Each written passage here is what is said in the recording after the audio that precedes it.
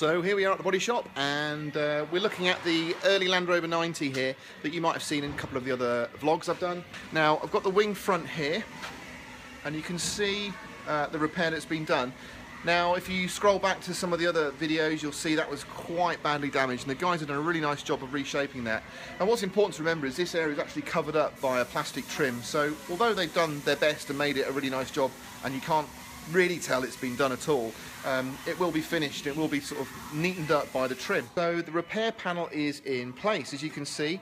The guys have welded that in place, and then they've actually ground back the welds to make it nice and smooth before putting filler in there, just to try and make the whole repair invisible.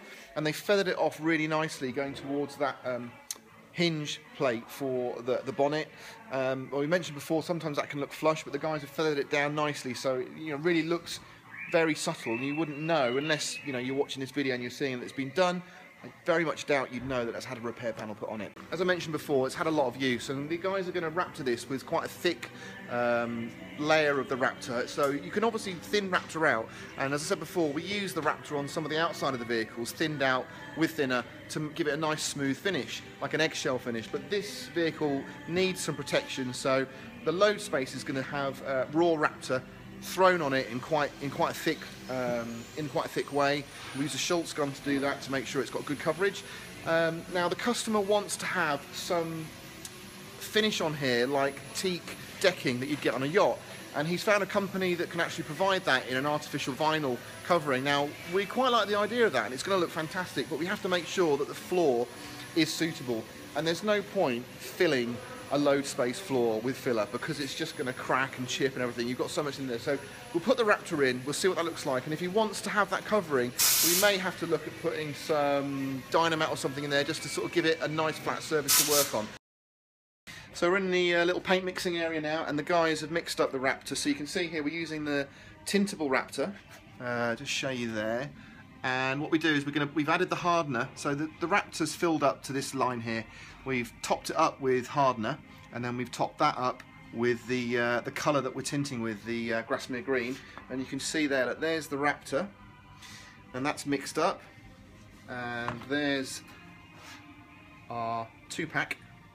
So if we were trying to paint with Raptor on a very contrasting colour, so say we had a vehicle in that was black, and the customer wanted it to be done in like a sand colour, we would more than likely do an initial coat in 2-pack first, just to give it some base colour before we put the tintable Raptor on top, just to make sure we've got a nice even coverage. But because the vehicle's already in like a sort of dirty brown, and we're doing it in a sort of dirty green, it's going to be okay, and we should be able to get good coverage anyway, so we'll go for that.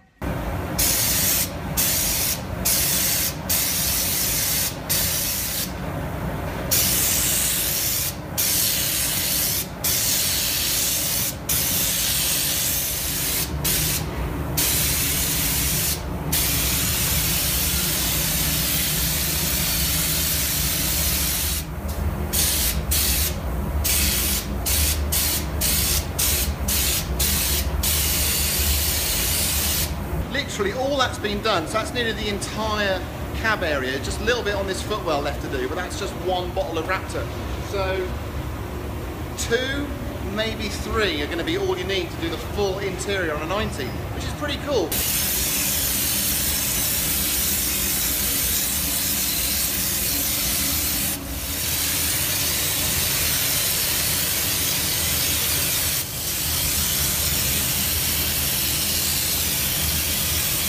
So that's 2 bottles down, and we've done most of the truck, just got the floor bed to do now. The guys have got 4, I think they are going to use them because we want to make sure we've got a lot of coverage on that actual load space. Now even if it's going to be covered in something, we want it to be durable, so that's why they're going to go all out and use all 4.